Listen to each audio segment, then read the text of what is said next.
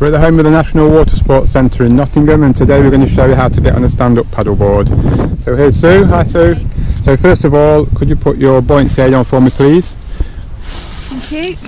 So Sue's put one on before, straight over the shoulders. You zip it up at the front and just tighten the straps just to make sure it's secure. So here we have the paddle for the paddle board.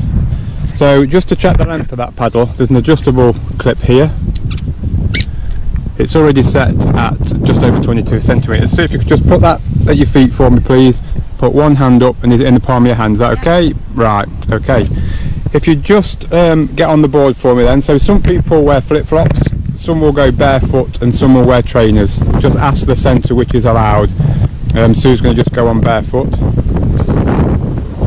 And as she gets on the board, you'll see there's a tether strap at the back.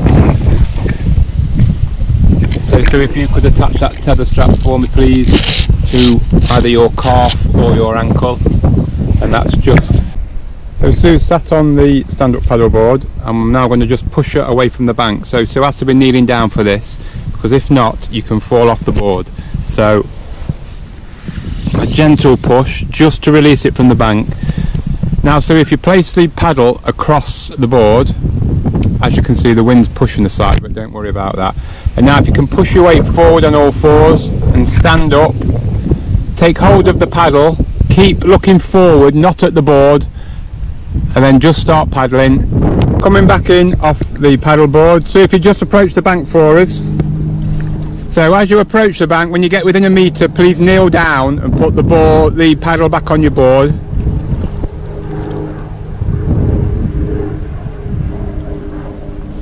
So there, it's more stable, and as the paddle board hits the bank, it's secure.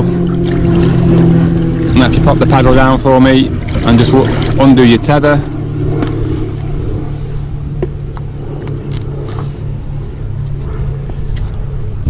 And then if you just slowly walk up the board, central, and step slowly off so you don't push the SUP board backwards into the water.